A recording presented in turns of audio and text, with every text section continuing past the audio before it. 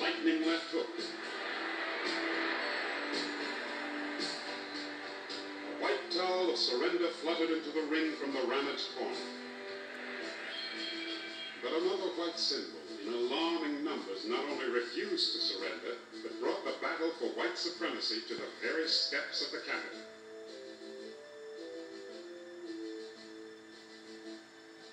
Joe Louis could knock white opponents cold, but he and his black brothers were up against a faceless enemy still chanting, "If you want to be champion, you better be white." That was the unspoken house rule in the Citadel of Boxing, Madison Square Garden in New York. Discrimination was very prominent in those years, and people, of course, never gave the black fighter, promoters never gave the black fighter the opportunity that he justly deserved. And Joe Louis came along and changed all that. Joe Louis was a man who was respected by everyone in the world. I mean, he was loved and admired. And the boxing writers of New York, I recall, have an annual dinner. And this was in the middle 30s.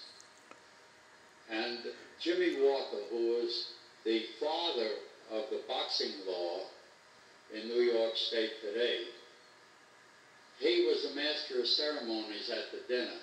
And Joe Louis was being honored. And when Joe Louis was introduced,